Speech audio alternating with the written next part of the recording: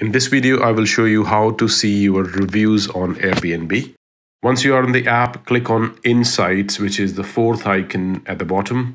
Insight is where they show you all the analytical data about your hosting performance. At the top, they will show you opportunities, and towards the bottom, this quality is basically reviews. You can see your number of reviews for last 7 days. You can choose 30 days or 365 days. It will show you your overall performance so far in last 365 days. And if you want to see the individual reviews of what your previous guest had to say, you can just click on this tiny arrow, which is towards the right.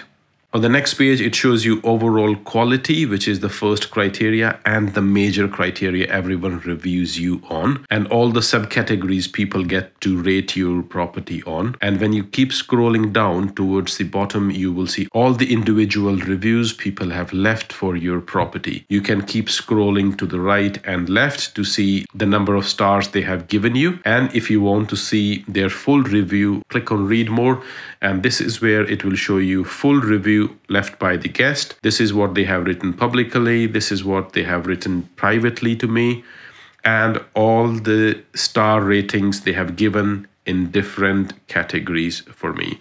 You can close it and it will take you back to the same screen, and you can keep going to the next review as you wish. It is only showing you 5 reviews at the time, but if you want to see the past reviews, you can simply click on Show 2197. That is the number of reviews I have received. You will see a different count. You can just click on that and it will show you all the reviews your property has received so far. And you can go into any of those reviews and see what they had to say and the star rating as well. And you can simply close it and it will keep taking you back to the full review screen. I hope you find this video useful. Please do like and subscribe to my channel, which will encourage me to make more such videos. Until next time, bye-bye.